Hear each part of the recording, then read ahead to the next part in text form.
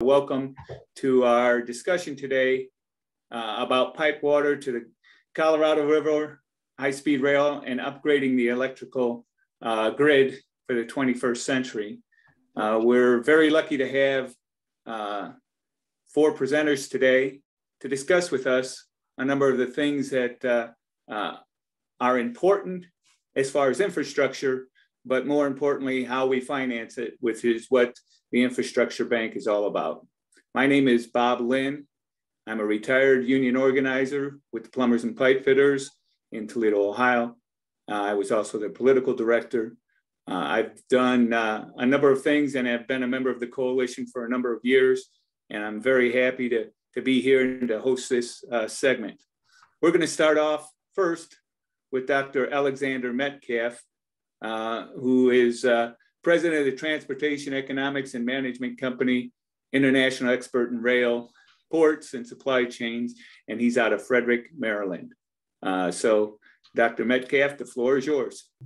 Okay, thank you very much. We'll go to the first slide on this. What we're going to be talking about today is basically development of a national intercity high-speed rail network that would link up the majority of the population in America. Now, the most amazing thing about high-speed rail is that the market and the conditions for high-speed rail have been changing rapidly over the last 40 years. When we look at what, a lot of people think about what the potential for high-speed rail is, such as this network that was produced by the FRA, what we find out is that really what they're still thinking about is a bunch of corridors that are disconnected and don't really provide a national system for high-speed rail. Next slide. This is the network for a national high-speed rail system that the High-Speed Rail Association has developed, and we help them with that.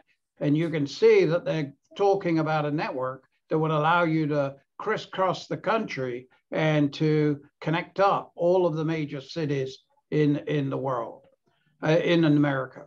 The reason that this network has not been considered by the FRA and others is that they really don't understand what have been the fundamental changes that have created this opportunity, which would be to build a high-speed rail network, which is comparable to the interstate system. Next slide. By the way, the cost of that network would be about $1 trillion, which is very much in line with basically the budget that the bank is kind of thinking about as part of its application to government. When we began looking at high-speed rail back in the 1980s, I call it phase 1, basically I was asked by the European Union International de Chemin de Fer, which is the union of the railroads in Europe, to look at what the potential for high-speed rail was in America. And I put on the map those lines, those red lines that you can see, and you can see that those red lines are basically within the mega regions of America. And for instance, we got the Northeast Corridor, we got Florida, we got Texas, and we got California. This is some of the mega regions. There are other emerging mega regions, such as the Front Range in the middle of the country. But by and large, when you looked at the map in 1980, those 4 areas were the greatest potential for high-speed rail. Next slide. The reason for that was that at that time, the technology for high-speed rail was embryonic. We had trains that were capable of 125 miles an hour, trains capable of 150 miles an hour, but that was the top speeds that anybody was thinking about for high-speed rail. So this base system would allow some corridors to be developed in America, but not a national system. Next slide. But it would allow about 2,000 miles of high-speed rail network to have been put up in the country. And basically, that would actually have included 76 million people out of a population at that time, about 230 million, or actually 35% of the population of the country. So it would have connected a lot of people, and that's because a lot of people live in those mega regions that are dense and have very high populations, like New York, for example, or Southern California. Next slide.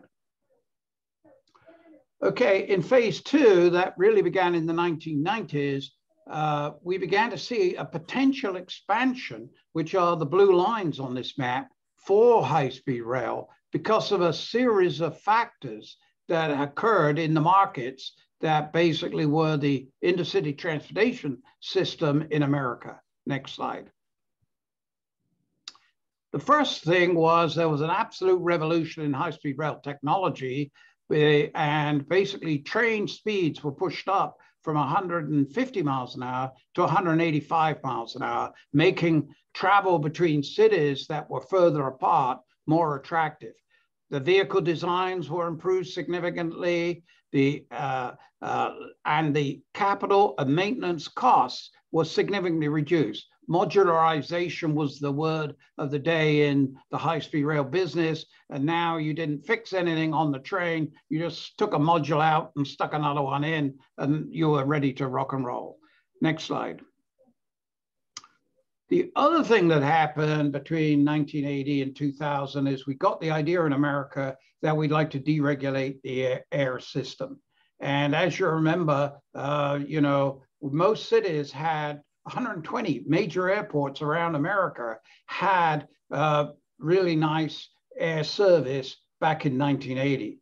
However, this deregulation meant that over 50 cities in America lost their jet service or got some kind of inferior jet service that was done by a jump jet kind of technology. And for all of us big guys who get on planes and hate those small seats and crowded conditions, suddenly the quality of air service fell dramatically, and we were basically finding ourselves not as happy traveling by air as we used to be. For instance, Toledo, our friend from Toledo there basically lost a lot of passenger service. So the major airports were really beginning to not be as attractive as they were. Next slide. The other thing that was happening was, and this is a US DOT map, it shows where congestion on highways was increasing, and it was increasing at a heck of a rate. So suddenly they were saying, well, those highways that we built in the 1960s, particularly in the mega regions, are now going to be so congested and travel times are going to increase that we've got a crisis on our hands. So the interstate system that was really built for freight transportation and for intercity passenger travel suddenly was bogged down because commuter volumes were so significant that basically every time you arrived at a town, it took you a long time to go around it.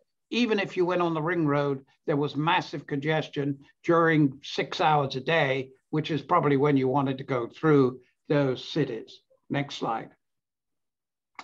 But despite all that, so as a result of all that, really, in the 1990s, the amount of rail that you could build in America and operate effectively rose to about 8,000 miles. And that would cover about 150 million people out of 250 we had at the time, and it was about 60% of the population. Okay, next slide. So what happened was that as the next 10 years went by, we came to the year 2000, the map suddenly, the opportunity for high-speed rail suddenly increased again. And what we found was that basically all those green lines now had potential. I myself was doing studies all over the country looking at these corridors. And what was very significant from a point of view of a national network is the Front Range area around Denver suddenly became having potential for a high-speed rail system. We did studies there and showed them that we could build from the airport up to Vail or from Wyoming through to Pueblo without any problem and operate a high-speed rail system that would be effective in that corridor. So also we see on the West Coast the gradual emergence of both the Pacific Northwest and the Southern and Northern California corridors that had now potential that previously had no potential. And in the east of the Mississippi, we had a whole network beginning to shape up that could effectively provide the basis for a national system. And what was causing that to happen? Well, let's look at the next slide. Firstly, gas prices. Gas, it's hard to remember that a barrel of oil in 1999, okay, just 20 years ago, was $19 a barrel. Guess what those robber barons are getting today? They're getting 120. Sometimes it's down to 70. And if it gets to 50, the whole oil industry starts to complain about how expensive, you know, and how difficult it is to get oil out of the ground. And, you know, these $50 a barrel are really, you know, totally inadequate for us to run our industry. So high gas prices have been very important in persuading, in encouraging people to want to find an alternative mode to driving their car. Okay, so the idea of $4, and I think we just had that a short time ago, this last couple of months, basically $4 to $6 a gallon was really something that the population found was really upsetting, and it encouraged them to look for other ways to travel. Next slide. One of the ways they found was to, and which was due to this gas price increases that we're seeing, was basically increased Amtrak ridership. Rail became suddenly much more popular. And it's amazing to see that between the year 2000 and the 2020, that Amtrak as a national system got a 50% increase in its market share. 50%. It went from 22 million up to 32 million. Okay, so it got a huge increase in its traffic every year, piling on 3% more, 3% more, because people were finding this congestion and gas prices, the lack of air service, all problematic in terms of the way they wanted to travel in the intercity marketplace. As a result of that, we basically had, sorry, can we go to the next slide? An increase from 8,000 to over 10,000 miles of high-speed rail that would have potential in terms of being an effective system. So that would be 214 million people included out of a population of 280, because the population keeps growing, and basically percent of the population that could be within an hour's drive of an intercity system. When I go from Frederick, Maryland to New York, I drive an hour to Baltimore and I get the train up to New York. Easiest way to go. Who wants to go to New York and pay $40 to park your car in the middle of New York? Okay, so what we're saying is the market conditions were making it more and more attractive to use rail. Okay, next slide. Well, now we get up to date, and here we are in 2020. And not only are we seeing that high-speed rail is effective at connecting the basic mega regions within each mega region, but these mega regions are beginning to merge, and we are beginning to build a national network. And what we see is that this new network incorporates two very critical pieces in building a national network. Kansas City to Denver, a 600-mile distance. Okay, why? How could high-speed rail be effective on a 600-mile distance? Okay, Dallas to Albuquerque, and then basically Cheyenne across to Reno, and Albuquerque across to Phoenix and LA. If you can put that middle piece in place, given the mega regions that we have on either coast and across the Midwest and down into the South, with population increasingly moving south, what we see is we're now looking at what could be described as a national network, not just a series of, Miami to Orlando or New York to Boston or San Francisco to Los Angeles. Now we have a national network. We've got a network that means you can go coast to coast and you can go from Green Bay to New Orleans. Okay, so that we now have a national network. And what caused that? Next slide. Well, high-speed rail is now going 300 miles an hour. So a 600-mile distance from Kansas City to Denver can be done in 2 hours. Okay, 2 hours.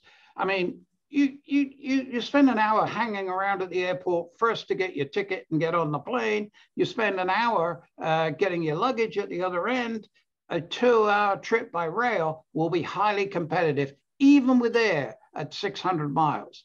That's the critical thing. Once high-speed rail is competitive at 600 miles, building a national network is absolutely a breeze, okay? If you can go 300 miles an hour or even 240, 2.5 hours from Kansas City to Denver sounds like a very reasonable trip for someone to make by high-speed rail, especially if it's downtown to downtown. Next slide. One of the things really happened since 2000, and that is that the market for express parcels is just expanding dramatically. Okay, we're talking e-commerce expanding at 15% a year. These boys like Prime and FedEx and UPS and the post office, they've got to expand and create double their infrastructure every 8 to 10 years. So we've worked with UPS and we know the pressure they're under. They hate airplanes and, they're okay with trucks. A lot of them UPS guys grew up with trucks, so they like trucks. But the fact of the matter is there isn't enough capacity in the system to basically handle express parcels. You want your parcel tomorrow or 2 days or 3 days, we've got to put infrastructure in place to make that happen.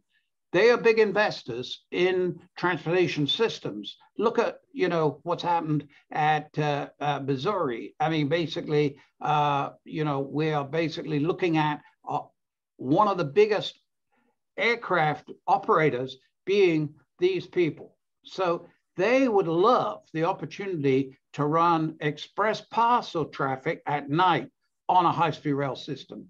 That would increase the revenues associated with a high-speed rail system by 40% and basically make them extremely more profitable than they would have been if you just run them for passengers for 16 hours during the day. Okay, so next slide. Okay, what has this all done? This has mean that in 1980, when I first started looking at this, we couldn't really say that there were any markets that were really very exciting in America, that many of the markets were only short distances, Miami to Orlando or San Francisco to LA. And really they couldn't pay the capital costs. So it would have to be a fully paid for by the feds, $1 trillion, okay? What we're saying now, however, is with that increase in speed from 110 miles an hour to 240 or 300 miles an hour, 70 or 80% of the capital costs of building the system of $1 trillion can be paid for directly out of the fare box, all the revenues from express parcels, so that we would be able to make a massive contribution to that infrastructure. So unlike the interstate system, that was 100% federal, okay, with 20% match from the states. What we're looking at now is a system that says with 20% match from the states, we could basically pay for the system out of the fare box. So that is a complete radical change over 40 years of what is possible with high-speed rail. High-speed rail is a reality in America today. We could start building it today, and we would be able to start getting that capital back out of the users of the system, which is the way we like to do it in America. we would like American Airlines to pay all its costs. Of course, it doesn't. A lot of the airports get built for it, and it just pays user fees. But this system has the ability now, for the first time, to basically provide cover for the capital costs, a return on investment, as the lads on Wall Street like to call it, and basically has the ability to produce massive economic benefits for the communities it goes for. Remember, a high-speed train can stop in a small town along the way. You know, you don't get too many the airline industry is saying, hey, we don't want to stop unless it's at least 400 miles trip, whereas high-speed trains can stop every 50 miles, and we can change the service so it will do that.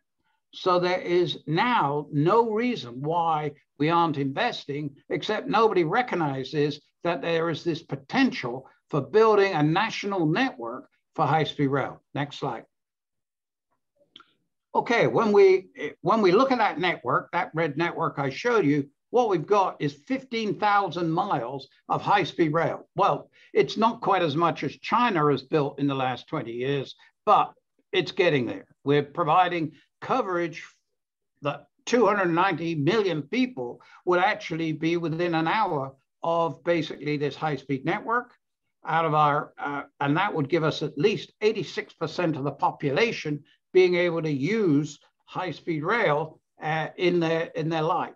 And that we would also help reduce traffic on the interstate by moving express freight off it. If you go on the Ohio Turnpike, what you find is great big truck trains with, a truck and then two following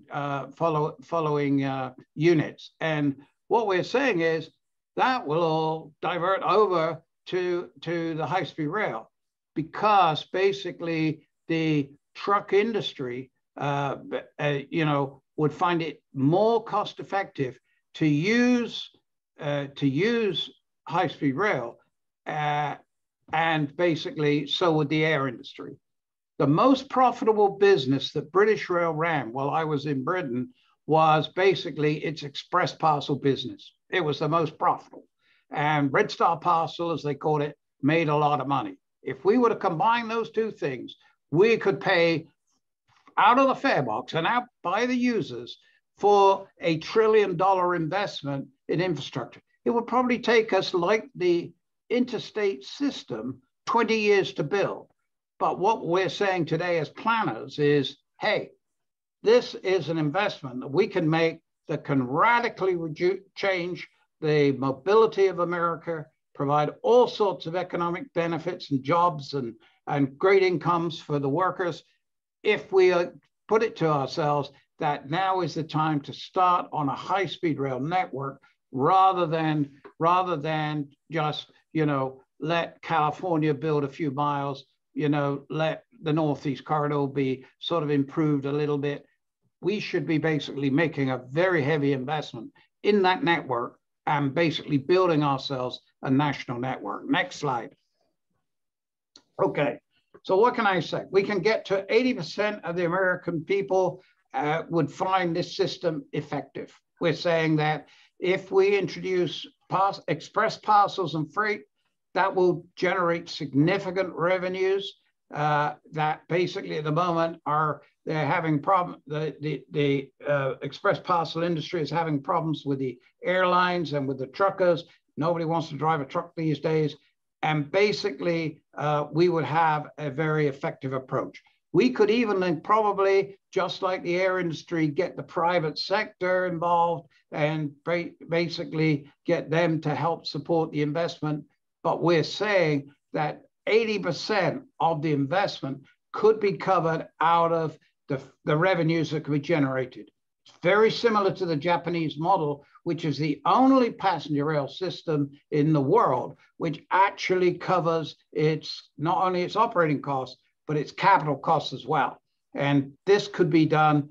And I just make the final point that the express freight business is very willing to invest. I work with UPS in Rockford Airport, which was a disused airport, and which is today the 14th biggest freight airport in America.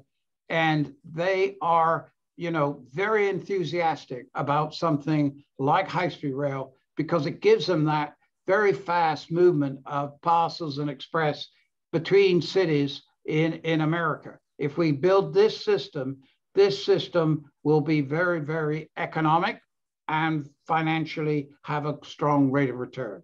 And with that, thank you very much. Thank you very much for that, Dr. Alexander Metcalf, for that explanation. It's with what we're talking about, what you're talking about there, to be able to do it, it reminds me, if anyone's been on these calls before, when we talk about the Reconstruction Finance Corporation, it was a lending program, not a spending program. And if we continue to look at this National Infrastructure Bank as that, a lending program where it's actually then repaid by the users and the rest of that stuff, that continues to make this bank even more effective and more important at this moment. So thank you very much for that. I understand you have to depart. You have other things that you have to do, but thank you very much. If there are other questions for you, we're going to take those questions, forward them to you if you can get the answers back, and then we'll make sure they get to the right parties. We'd like to do that. Thank you very much indeed for your attention and your consideration. All right, thank you very much for that. Now we're going to move forward here a little bit. I would ask that anybody who's on the call who's never been on before, if you could just go up to your more button and raise your hand so we kind of get a head count of how many people have never been on this call before. So when I switch over to Alphecca here, she has an idea if we have some new people who haven't been on. I see at least one. We got anybody else who's new, never been on a call before? Looks like there's 3. All right, 4. All right, well, there's at least several people who are new to this. And so, Alphecca, I'm going to turn the floor over to you. And if you could just give us a brief outline of what the bank's, what's important about this bank, how it works a little bit, give us that brief description. I think that'd be really handy. And then we'd be able to start to continue to move this conversation forward. So Alphecca, I'm going to turn the floor over to you. Thank you very much. My name is Alphecca Muttardy. I'm with the Coalition for National Infrastructure Bank. I'm a macroeconomist, worked for 25 years at the International Monetary Fund. And I've been helping the office of Congressman Danny Davis, who is the main co-sponsor of our bill, to get us ready for the reintroduction of our bill into the next session of Congress. So I'd like to talk to you a little bit about that, a little bit about the features of the bill. And for those new people that are on the call, I'll go really quickly through how the National Infrastructure Bank works. So I do have a few slides that'll explain. There we go. The bill that we have in Congress, which ended with the end of the 117th Congress at the end of December, needs to be reintroduced. But I want to explain what the features of the bill are, because the new bill is pretty much like the old bill, with the proviso that we've updated it for things like all of these wonderful updates that Dr. Metcalf just gave us on high-speed rail, which are now included in the language of the new bill, thank goodness. So what this bill does, it's HR 3339 in the past Congress. It'll get a new bill number in the new one. But what it does is it creates a very large public bank to lend for infrastructure projects all across the country. As Bob just mentioned, this is a lending, not spending through the budget type of an instrument. And it was used 4 times before successfully in our nation's past. The reason those banks aren't around anymore is they had a 20-year sunset clause in them, which is why we need a new 5th bank. The other reason we need a bank like this is we're just not able to finance infrastructure, either through the federal budget or through state and local budgets. That's why essentially we need a budget to top up all of the spending to complement our infrastructure needs across the country. This is sort of the way, really, really quickly, how the bank works. It uses the same principle that was developed by Alexander Hamilton for the first Bank of the United States. When you open a bank like this, any bank, you need 2 things. You need to capitalize the bank, which is kind of like a pile of money that sits on the bank, acts like a rainy day fund, and you need to maintain this capitalization on your bank's books. And then you give out loans exactly like a commercial bank. So to do the capitalization part, what we'll be doing is going to the private sector who are holding treasuries for savings or investment purposes and get them to sell in a small portion of them into the NIB to act as capital and exchange it for preferred stock. They'll get a little bit extra dividend for their investment, and the dividend will come out of money from the earnings from the NIB's loans. And this bank is self-sustaining, so it doesn't require infusions from any budget to subsidize its operations over time. It stands on its own. And then the bank goes on to give out loans exactly like a commercial bank does.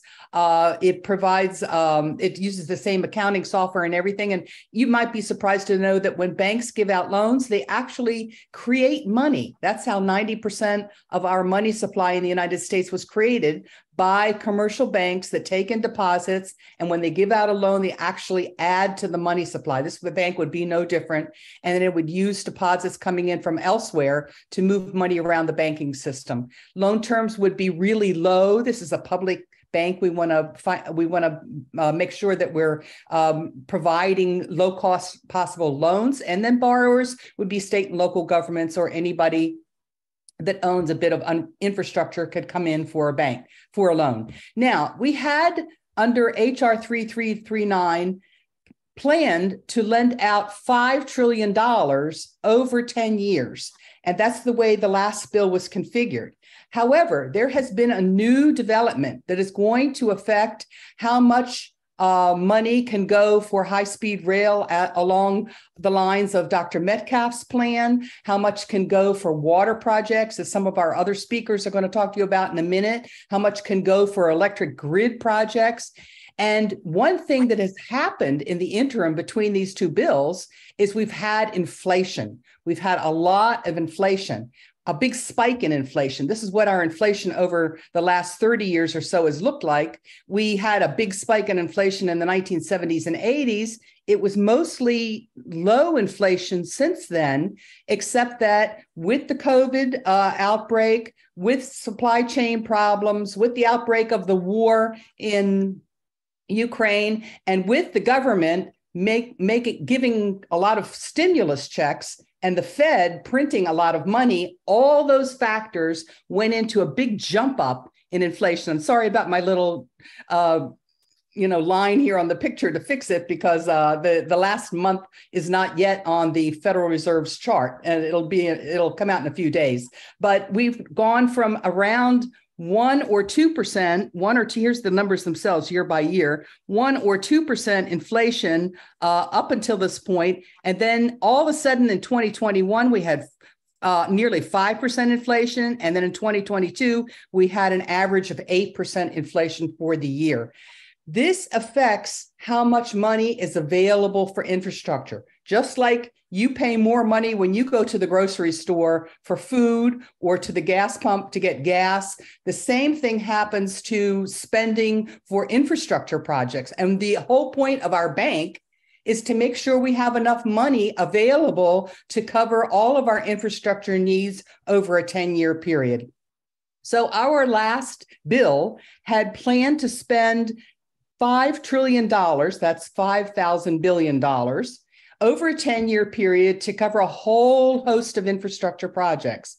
So our last bill provided $5 trillion, but it was in real or constant dollars. Now we have to provide and take account of this big bump in inflation to provide more money through our bank to account for the effects of inflation. So this is the calculation that accounts for these. Instead of if you convert from constant 2019 dollars, which is the basis for our last bill, if you account for that, for the effect by the year 2024 of inflation, the past inflation we've had, it means you need much more money. Now you need $625 billion that year to provide in loans. Going out into year 10, we now need $776 billion to provide in loans from the bank. If you sum it all up, it means that under our new bill, we're really going to need $7 trillion instead of $5 trillion to finance all the infrastructure bank projects that we need. And what do those projects look like?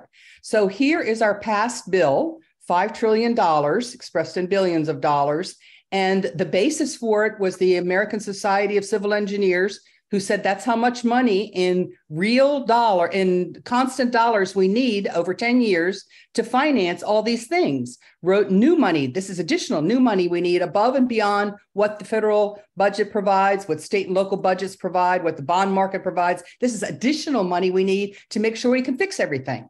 And we have large numbers for all these things expressed in real dollars. But if we have to now inflate them by 40%, to $7 trillion, we're going to need a whole lot more in every category: roads and bridges, water and drinking water systems, power infrastructure, fixing airports, bridges, roads, ports. And then we want to add on big categories that the American Society of Civil Engineers did not address in their 16 categories that they cover, but we think they're indispensable. We want to build this high-speed rail network, and the new version of the bill now includes these 17,000 miles that Dr. Metcalf said would be an economical high-speed rail network all across the country. Wouldn't you like not to have to sit in traffic going around your ring road around your city, or taking 2 hours, maybe even one way a day to get to work every day, and going to the gas pump and filling up your car to pay for sitting in traffic on a toll road and not going anywhere? This actually is costing our economy a whole lot in wasted fuel and wasted time, and stopping trucks moving more slowly. So if we can fix congestion, if we could get more people onto a high-speed rail, if we can get more freight onto a high-speed rail network, that would be a great investment in our economy. Similarly, we're having a food crisis in the United States. Most people don't know about it. It's not high on the radar right now, but Don Siefkes is going to talk to you about a way that we can work on using our National Infrastructure Bank to prevent and forestall a food crisis where we stop growing food in the United States, and then you're going to see what happens to food prices in the supermarket. It's going to be very critical. So we need some large-scale water projects all across the country to solve this food crisis, a pending food crisis problem. Another big area that the bank needs really to cover is building more affordable housing for the very lowest income earners who are having a really, really rough time right now. They don't have the money to pay for their rent, to buy food, to buy medicine, and they're struggling, and many of them are going to be evicted from their homes. If we can build more affordable housing, hire them into these great paying jobs, pay them great paying wages to build affordable housing, get our housing stock back on track. European countries have done this. We used to do it, for example, in World War II, when we had mobilized to build open new manufacturing centers. We built the affordable housing, we built the schools, we built the hospitals and everything that was needed for our workers to do their jobs. And that's what we need to do with the National Infrastructure Bank today. So just to let you know, all together, our new bill hopefully will come out at $7 trillion to cover everything, and it'll be much, much more than has been provided in new money from the recently passed bipartisan infrastructure law. And then finally, we could be heading into a recession in 2023. Just wanted to remind you about that. This is the picture of the leading economic indicators, and you can see that they're crashing right now. They've gone below the zero mark. Whenever it falls below zero, that's an indicator that we're going to have an imminent recession. Those indicators include things like housing construction, which is way down because of high mortgage prices, manufacturing, which has been off since 2021. A lot of things are crashing right now, and it looks like the Federal Reserve will continue. That's what they announced in mid-December. They will continue their policies to clamp down on the money supply, cause a recession, put millions of people out of work. This is really going to damage small businesses. It's going to damage taxes coming into your local legislatures to fix your local roads and things like that. So we're going to need the bank even more to offset this coming recession. We can hire these unemployed workers and train them up for 21st century jobs, build small businesses in your communities, get all the potholes fixed in your area, build new schools, do all the things that we need to get our economy back on track again. So I'll stop right there, and you can ask questions during the question period. Thank you. Thank you very much for that, Alphecca. Very in-depth, a lot of information there. I'm sure there's a couple of questions I saw that are in the chat. I will make sure that we go back to them. Moving forward here, I want to move it along so we can get our presenters to do their things. We're looking at Don Siefkes. I'm sure I butchered your name. I apologize. He's an MIT trained chemical engineer who used to work for General Motors Design and is now retired out in California. So the floor is yours, Don. All right, I want to talk about this disaster that's looming on the Colorado River. Just so everyone understands what we're talking about, this is the Colorado River Basin. I want to draw your attention to 4 points on here. Here's the Glen Canyon Dam that backs up Lake Powell, Hoover Dam that backs up Lake Mead, Parker Dam that forms Lake Havasu, and the 2 branches off of Lake Havasu, the Colorado River Aqueduct and the Central Arizona Project. I'll talk about more of those in a minute. We all know the huge problem Lake Mead and Lake Powell face. These are the 2 largest freshwater reservoirs in the United States. The level has been dropping steadily over the last 25 or 30 years. This is Lake Mead. Those funny towers there are the water intake towers for the hydroelectric turbines that produce the electricity. 36 years, or 17 plus 21, 38 years, that water's been dropping. So this is a horrendous problem because neither Lake Mead nor Lake Powell can produce electricity to 100% right now because of the low water head. This is the back of Glen Canyon Dam, the same situation. On the left is a schematic of the Colorado River Aqueduct, which runs from Parker Dam and Lake Havasu on the Arizona-Colorado border over to Los Angeles and down to San Diego. Central Arizona Project takes water out of the same lake, Lake Havasu, and sends it east to Phoenix down to Tucson. Phoenix, Tucson, Los Angeles, San Diego could not exist without the existence of those 2 water systems that depend on the Colorado River. What is the actual shortfall in Lake Mead and Lake Powell? Well, to fill them to 100% of capacity, we would need 11 trillion gallons of water. That's a lot of water. Don't think we have to fill them full, but if we got to 50% capacity, we could do it with 5.5 trillion gallons of water. And then the downstream infrastructure of the Colorado River that already exists could be used to provide water to the 40 million people there that depend on this and the farmers that produce at least $25 billion worth of our food supply every year. How much water are we talking about to get up there? Well, let's say if we could pump 100,000 gallons per second, which is the capacity of the California aqueduct. That's the long aqueduct that goes down the center part of California. It would take 1 year and 9 months to get 5.5 trillion gallons up there. That's a reasonable amount because the Bureau of Reclamation has 2 reservoirs on the north end of the Colorado River Basin that can allow 2 more emergency releases over the next 2 years, but that's going to be it. After that, we're going to have incredibly severe water cutbacks, which is going to be a disaster for these 40 million people and farmers and ranchers. Now, where can you find 100,000 gallons per second of water? That note does not have a political basis to hold on to it. Some people want to bring water down from the Snake River over the Continental Divide down to the Green River on the west slope of the Rockies. That isn't going to work because the Snake River's volume is really not large enough to give up 100,000 gallons per second. And it is the main tributary for the Columbia River, which has commercial shipping and the entire Bonneville power system. Some people want to take water from the Great Lakes. Well, that's probably illegal because you have to be one of the states that touches the Great Lakes to even consider taking water from it.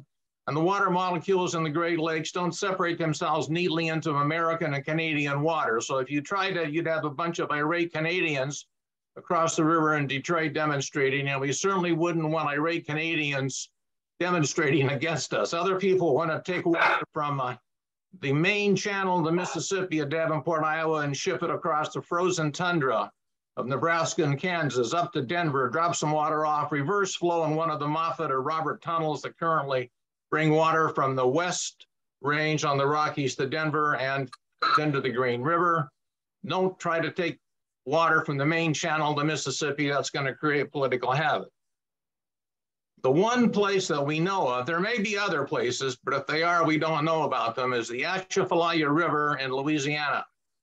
If a formal name for it is the Atchafalaya Basin Floodway, which was really built back in 1953 when the Army Corps of Engineers built what's called the Old River Control Complex to control flooding on the lower Mississippi into New Orleans and to prevent the Mississippi from changing channels. This is a schematic of the Old River Control Structure Complex on the Mississippi. I've been on the Mississippi. I've seen this myself. I was in a boat on the Atchafalaya River. It's a big river. The Atchafalaya Basin is the largest river swamp system in the United States. It's very important ecologically. We don't want to do anything to damage it, but there's a lot of water that goes down the Atchafalaya River, and we want to take a small amount of that and send it to the Glen Canyon Dam, Lake Powell, to make certain that we can keep those two dams producing electricity and provide water downstream to residents and farmers. How much water is actually on the Atchafalaya River? This chart's a little hard to read if you've never seen it before. It's the actual hydrograph from the Army Corps of Engineers that represents the discharge rate at Simmsport, Louisiana, which is just south of that confluence of the Red River, the Atchafalaya River, and the outflow channel from the Old River Control Complex. This is not water from the main channel of the Mississippi River. That water of the main channel isn't touched by this. But you can see this purple line is the average since they started the Old River Control Complex. And I used to say it's about 2 million gallons a second. Actually, it's closer to about 4 million gallons per second is the long-term average. I like to use 2 million gallons per second because that's what it's been in recent years, because the whole country's sort of been in a drought with lesser rainfall. But 2 million gallons per second is a reasonable number. This black line is the actual flow in 2022. You see it's already coming back up. We propose taking this little orange level way down at the bottom. That little orange line at the bottom represents 100,000 gallons per second of water. I don't think the alligators or the fish of the Atchafalaya would even miss it. So what we would propose is this: building an aqueduct from that little point, from the Old River Control Complex all the way up to the Glen Canyon Dam. You might be able to run it up to the San Juan River in New Mexico and ship it over to Lake Powell because the San Juan, but that would be a decision made by people that are really knowledgeable on actually how to do this thing. We've done it before. In World War II, between 42 and 43, we built 2 large oil pipelines in less than a year that were financed by the Reconstruction Finance Corporation that Bob just mentioned. The National Infrastructure Bank does the same thing as the Reconstruction Finance Corporation. There's no reason they cannot finance this. 2 questions: what would it cost and how long would it take?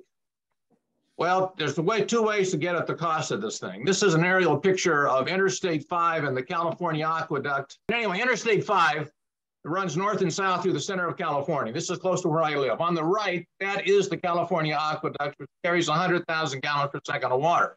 This is the Colorado River Aqueduct from Lake Havasu over to Los Angeles. You can see it goes through the Mojave Desert. It goes up and down through siphon channels. A lot of it is open channel, just like the main California Aqueduct. We know how to build these things. So there's 2 ways to get at the cost. We built 46,000 miles of interstate highway in this country at a total cost of $525 billion in 2022 dollars. That's $11 million per mile. That includes the bridges. Bridges are the expensive part of building a road. We want to build a 1,400-mile aqueduct, $15 billion. The Colorado River Aqueduct, you can look at it from that standpoint because that was a very difficult thing to build. It won a huge award for being one of the greatest civil engineering feats of all time to build it across the Mojave Desert and over the Sierra Madre Mountains. It's a series of open channels, tunnels, siphons, pipes. The same thing that we'd have to do for this type of thing. 242 miles long. It would cost $3.7 billion in 2022 dollars. So it's our proposal is 5.7 times in length. So it would cost about $21 billion. I think those are reasonable numbers, okay? In comparison, let's talk about the a program in New Orleans that the Army Corps of Engineers just finished. They know how to pump water, the Army Corps of Engineers. They know how to do anything. They just installed this canal closure system in the city for $615 million that can pump up to 182,000 gallons a second. They tested it, it works. Now, I just found out a day or two ago that in the National Defense Authorization Act, Congress just approved $34 billion out of the federal budget for a coastal barrier to protect Houston in case a hurricane comes. Now, that is not a loan. That is direct expenditure by combining taxpayer money all from people all over the United States. It's the largest Army Corps of Engineers project ever. So we can spend $20 billion in a loan that'll be paid back through very small increments on water and electricity usage to protect 40 million people every year and to protect $25 billion in food supply every year. And that seems to me that's a lot better deal than spending $34 billion out of taxpayer money for a hurricane that might or might not appear. How long would this take to build? That I can't tell you exactly, but I do know an expert on how to do this. And if you use the following big machines, which I'll show you pictures of, but I won't take time to discuss, he tells me we can do 15 miles a day to actually build a 1,400-mile trench, 3 months. Plus, then you'd have to add on time to add the concrete channels and to add the tunneling through the Continental Divide. We'd want to go over the Continental Divide at the low point on the south side of it, which would be close to Campbell, New Mexico, just east and south of Albuquerque. One last slide. We have no problem whatsoever in this country from taking oil and gas where it is in Texas and the Gulf Coast and pumping it through 190,000 miles of liquid petroleum pipelines all over this country. There's absolutely no reason why we can't pump water all over this country from places that have it, like the Atchafalaya River Basin, to places that don't have it, like the Colorado River Basin. So in summary, $20 billion to solve this disaster that's looming on the Colorado River, I think is a pretty good deal. And if you haven't done it already, I want to urge everybody to call their congressman and U.S. senator and tell them you want to vote for the new version of H.R. 339 and to do that as soon as possible. I'll be happy to answer any questions. Thank you very much for that, Don. This is the first time I've seen this explanation, and to me, it makes a lot of sense to be able to do it. As someone who is a plumber pipe fitter my entire career, I'm somebody who has a great appreciation for oil, gas, and especially water at the end of the day. And those are things that we need to really be able to figure out how to be able to supply. Those are the droughts that we are currently experiencing. We all know it's due to a lot of fossil fuels being burnt, et cetera. But how do we continue to do that? I think that's where the innovation that could come from the infrastructure money being spent on large projects like this, we could really jumpstart that mental capacity that I think is kind of pent up, and we'd be able to allow people to be able to really start to expand and utilize that. With that, we're going to move on to our last presenter before we start doing the questions, and this is Mary Alford. She's a professional engineer, and she's from the Alachua County. She's also an Alachua County Commissioner, and she is a principal with the Sustainable Design Group in Gainesville, Florida. So the floor is yours, Mary Alford. Hi, good afternoon. First, let me start by stating that while I'm an engineer, I've worked for around 20 years in the utility industry in one form or another, in environmental compliance as an engineer, project manager, in management, and on advisory boards. But I don't claim to be an expert. This field is very broad and highly technical, so there are many experts on this call. So if I have oversimplified this presentation in order to make it easier to understand, I apologize, and I hope I didn't make any mistakes in trying to make it as short as I could. So this is the old school electric grid, the grid that you probably grew up with. Much of it was created after 1936 when Roosevelt established the Rural Electrification Administration, and money was lent from a national infrastructure bank to bring electricity to everyone across the country. But generally this means that we go to a power plant, and let's see if I can. We go to the power plant, the generating station, we make our power, we step up the voltage so that we can send it down transmission lines without losing that electricity. Then we step it down before distribution lines take it to small commercial or small factories or your house. Some large factories use the high voltage electricity that's taken right to them, like for instance, an auto manufacturer. So you might have had the system explained to you like a system of water pipes. You flip the light switch and the water comes on, or the electricity comes on, just like your water pipes. But it's a lot more complicated than that. When you push the handle down on your toaster, you're using the same energy that is powering that factory down the road, and you're using a lot less of it. And so one of the challenges for a power plant is balancing all of those needs.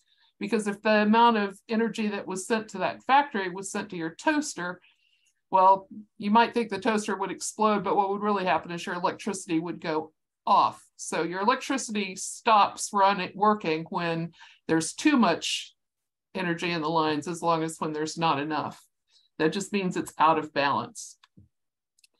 So this is a real challenge for electrical utilities that, we've known for many years that when everybody gets home at 5 o'clock in the afternoon, everyone adjusts their thermostats, they start cooking dinner, they take showers, they do laundry.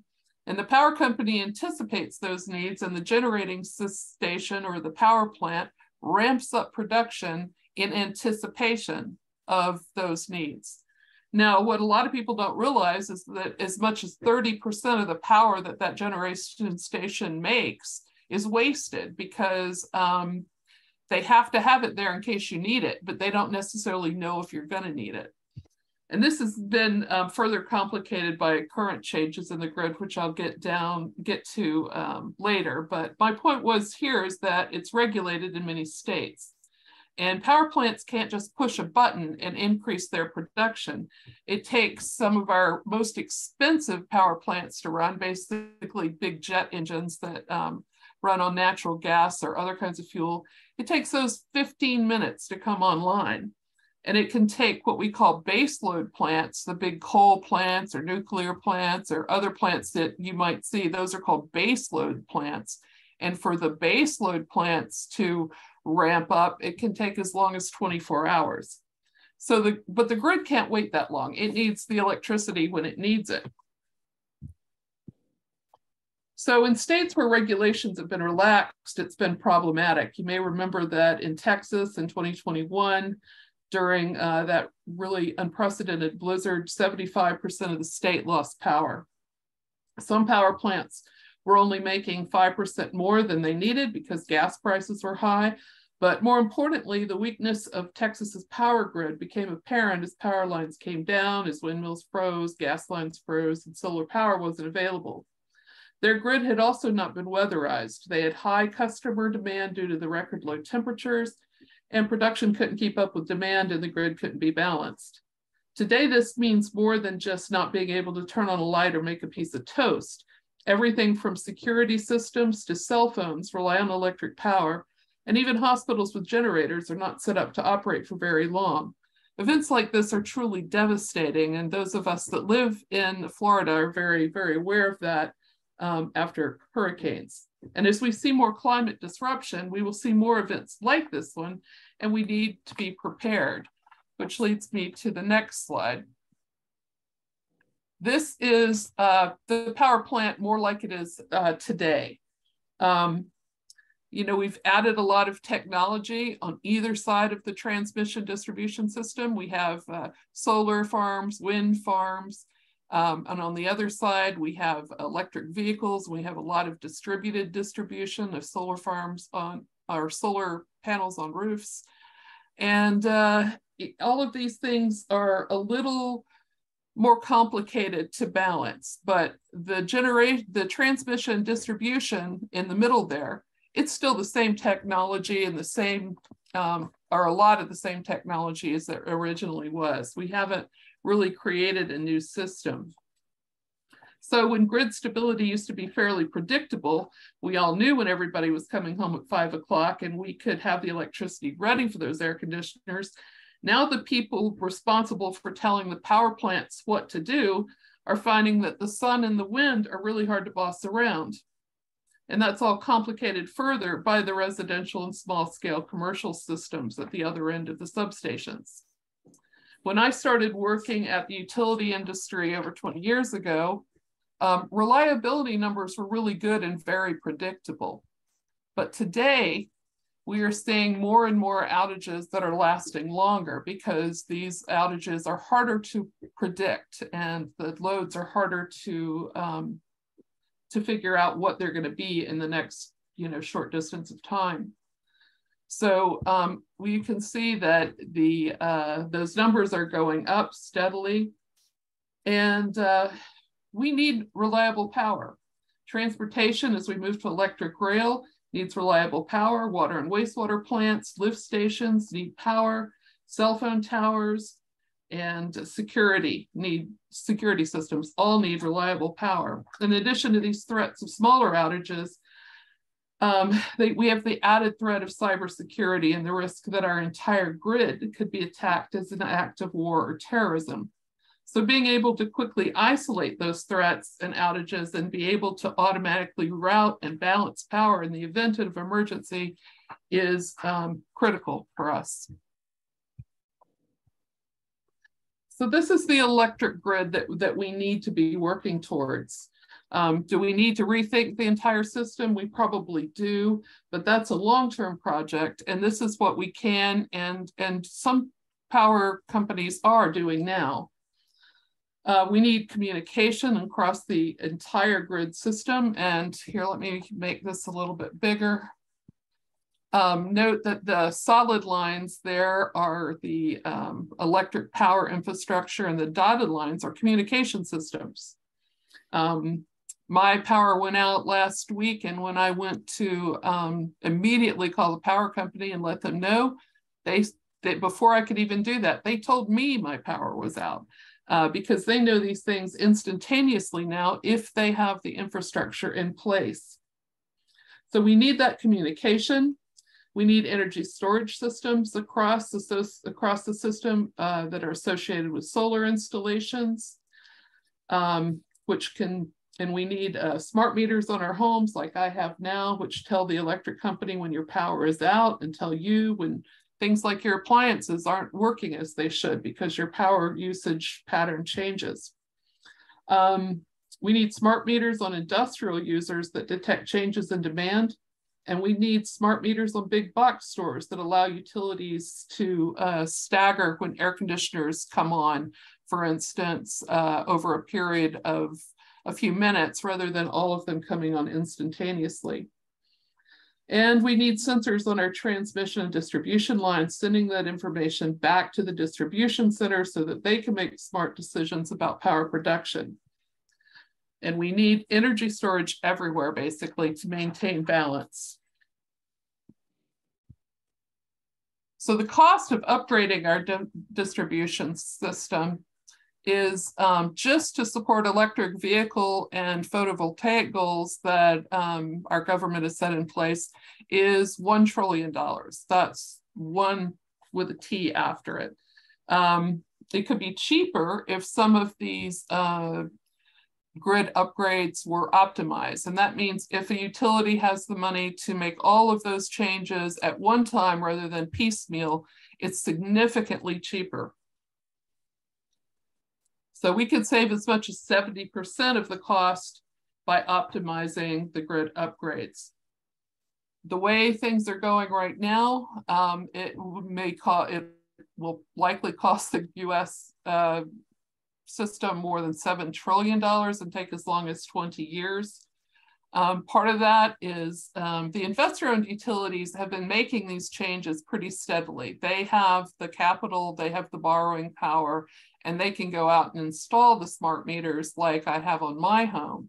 But the smaller publicly owned utilities, such as the electric co-ops, or the small publicly owned utility in the town that I just recently moved from, These utilities don't have that borrowing power, and they are struggling to keep up with these changing demands and needed changes to their system.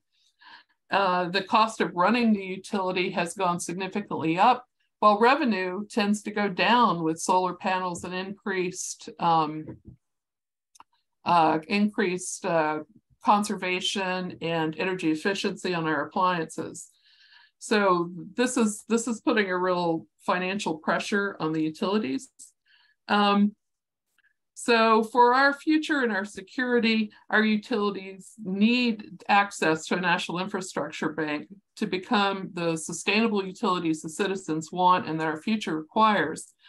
This is one of the reasons that I support the NIB and have support for HR 3339. If I can answer any questions, if there's any time left, I'll be happy to do so as well. Thank you. Thank you very much for that presentation. As you can see from the presentations today, there is a definite need, and I do believe we all know there's a definite need for investment in our infrastructure system.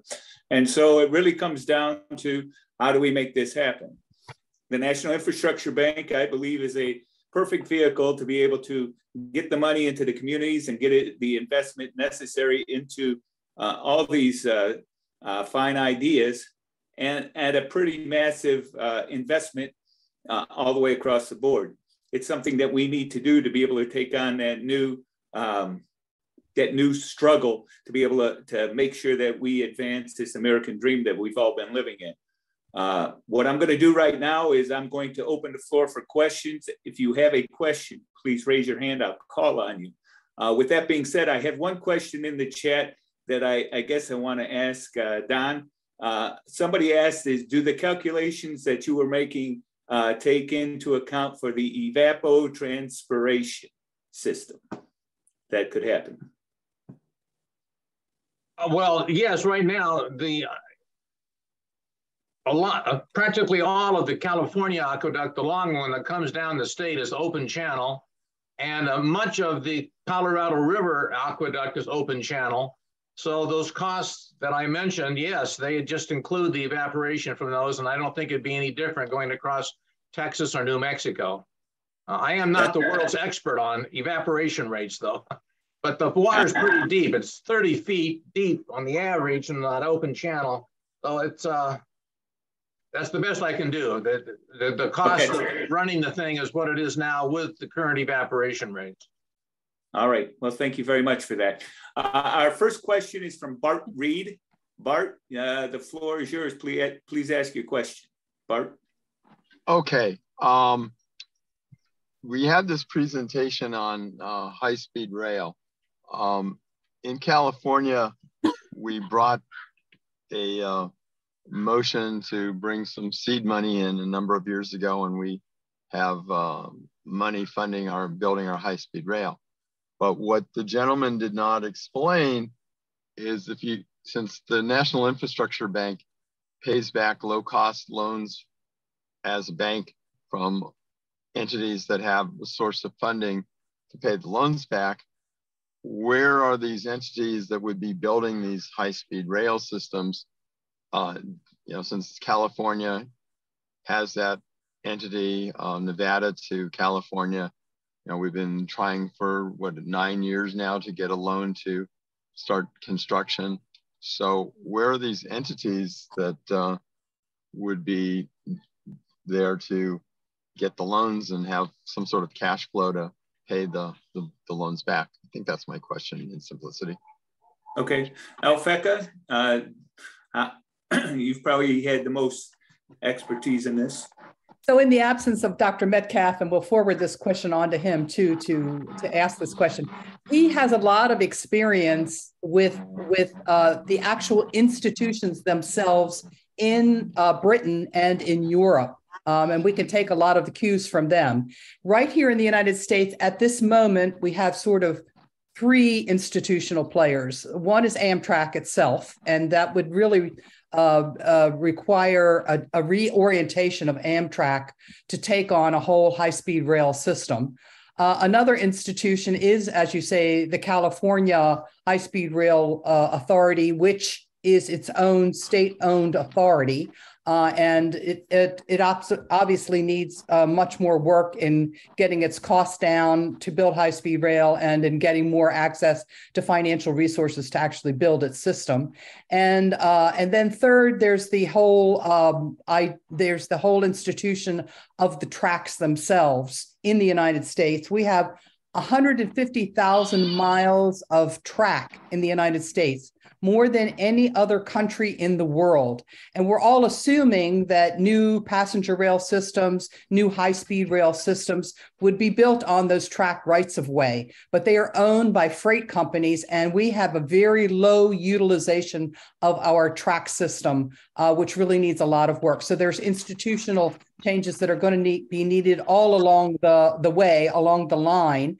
And then we have the private sector players that want to get involved in all of this, as Dr. Metcalf suggests, with these P3 schemes that could really build, they work very successfully. The projects he worked on, for example, in Britain, the public entities, the public authority actually went into the real estate business, bought up centers for rail stations, built high-speed density applications for them, and then either sold them back to a private entity, or kept them to collect profits off of, the same way we do for airports. There's all scope for doing these things. The basic bottom line is we need a mobilizer for this, and the National Infrastructure Bank can act as a mobilizer to build these high-speed rail systems. And we also need a method of financing where this is seen as a government national project, and that's what we need. Thank you very much for that, Alphecca. Next, I'm going to call on Randy Grine. Randy, you have a question? Please unmute. Yeah, actually, this is to Dawn, and it's something that that's puzzled me a little bit. The aqueduct that you're talking about building is the entrance is very, very close to sea level, and the terminus is well, not all the way up. 3,700 feet. Okay, it's higher than I thought even. That's going to incur an energy cost to lift that water up. Do we know what that's going to take every year? And is there any way to offset that? Well, yes, I don't know the number off the top of my head. There's another article out there that gets into that. I can look that up and send it to you. Okay.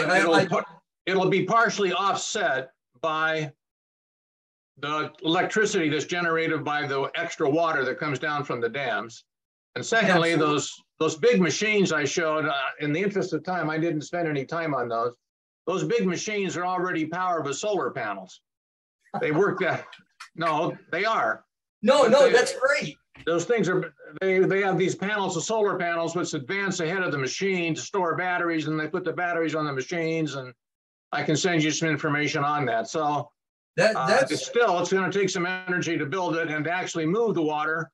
The Army Corps of Engineers, as I said, knows how to move 188,000 gallons per second of water in New Orleans. And I just don't think that's a problem. A lot of that power will be capable of being solar and wind power in Texas and New Mexico, but there will be some power, obviously, to move it, because you can't increase something. But the payback from moving the water, from preventing an absolute disaster, is going to more than pay for any increased cost of moving that water. Oh, I agree. It's going to have a huge payback. I'm just glad to see that people have been thinking about the whole picture, not just part of it. Yes, that's true. If you want, do we have your email? I'll get you that information on the actual power to actually move that much water. But the California Aqueduct, the big one, I don't know the power. I don't know how much water the Colorado River Aqueduct from Lake Havasu to Los Angeles. I don't know that capacity off the top of my head, but I live close to the California aqueduct, the big one, and every day they pump 100,000 gallons per second down that thing. It hits the Tehachapi Mountains just north of Los Angeles. They pump that water up every day, 2,000 feet, and they don't seem to have a problem with it. So you'd probably have to have another intermediate reservoir to go up stepwise up to the Glen Canyon Dam. Mm-hmm. But it's certainly not insurmountable because we built that operation to go over the Tehachapi Mountains in 1973. 27 plus 23 is, my God, 50 years ago. I'm sure we can do better today. I just hope that that we do something about reworking water rights in the West, because that's a continuing problem they're having. Yeah, and Don, don't forget to mention that the Colorado River Aqueduct to Los Angeles gets its power from the hydroelectricity produced on the Colorado River. So without that electricity, there won't be any water arriving in Los Angeles. And if you cannot allow Hoover Dam and Glen Canyon Dam to go down, if you do, you're talking water rationing in Phoenix, Tucson, Los Angeles, and San Diego, and that just should not be allowed to happen. Agreed. Okay, moving on to the next question. I have one from Dale Lahar. My question is that when you're running this aqueduct from Louisiana all the way up into Texas and New Mexico, in the previous sessions, we've had people from the state of New Mexico, and they have a tremendous water shortage. Aren't they going to be a little concerned that all this water is going to go up straight to into the Lake Powell, or I think it was Lake Powell, and they're going to be left out with their own state situation? What about Texas? There are political consequences, so I was wondering what your thoughts are on that. Well, my thoughts are that that's not a problem, because right now the California aqueduct and the Colorado River aqueduct gets split into different branches that feed different parts in the final analysis. Part of it goes down to San Diego, part of it goes to Long Beach, they split it up. So as this thing is properly designed, look, I'm not a pipeline or aqueduct designer, but it's obvious that you have a pipeline aqueduct system built that you could run, branches off of it. So you could run a branch off the thing as it crosses New Mexico and send it up to the San Juan River or someplace else. And in Texas, certain dry areas, they could also have little branches running off this thing. So that's the way it would actually be done in actual practice. That would all have to be worked out, and there has to be an authority set up to actually run this thing. It would probably be run by the same organization that built the Hoover Dam. Probably the Bureau of Reclamation somehow would set up a task force to actually do this and decide how they wanted to distribute that water, with the main target being Lake Powell and then using the existing infrastructure to distribute the water. But you could have branches running off, and I would imagine that would be what would actually happen. Okay.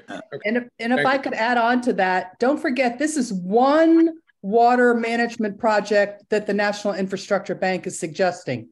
We have a whole host of other projects that could come on board to aid both New Mexico and Texas. Texas is a classic example. They are either feast or famine with their water supply. They already have a lot of groundwater usage and depletion in areas like San Antonio, the upper panhandle on the Ogallala Aquifer.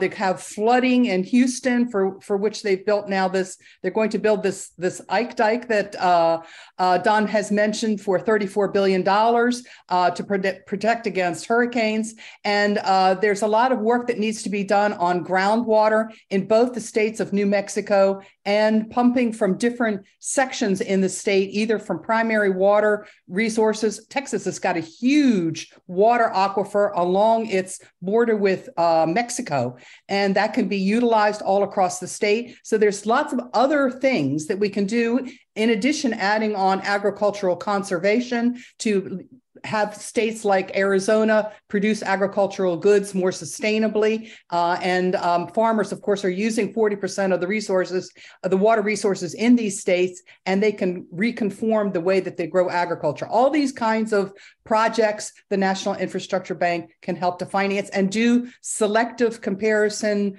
sort of triage among the projects to make sure that we're picking out the very best ones for their area. The other reason I like the National Infrastructure Bank is cities and political entities can go and ask for a loan directly. What's happening in Jackson, Mississippi, what happened in St. Joseph, Michigan, what happened in Flint, Michigan, should never be allowed to happen again. A city like Jackson, Mississippi could just go to the bank, ask for a long-term loan, get the thing fixed now, and pay it back over, it took us 50 years to pay off Hoover Dam, and pay it back over a very long period of time by adding very small increments of fees to the water bills. We have made a mistake in this country by trying to get people to always look for federal grants that don't have to be paid back. We need to start educating people more, and it's okay to borrow the money long-term at very low cost. So I just want to get that point in there, that we should not tolerate what's happening in Jackson, Mississippi, and Flint, Michigan. Absolutely. And to build on that, I mean, we all take mortgages out to buy our homes, et cetera. What we're talking about here is taking a mortgage out on the future of America to be able to build what we need, to be able to build that infrastructure so that we can continue to build and advance all that needs to get done. The debt in this country that we currently have will never get repaid by just cutting things. The only way it's going to be ever paid off is by growing things and being able to do that. And that takes an investment to be able to continue to grow our economy, to be able to make those kind of payments off at the end of the day. And that's what this infrastructure bank is. This is the money that's necessary to build this infrastructure so that we can continue to build and expand our economy and be able to then hopefully be able to pay our debts off and be able to continue to do it. But it's about growing. It's not about trying to cut and be able to do that. So all those things are important.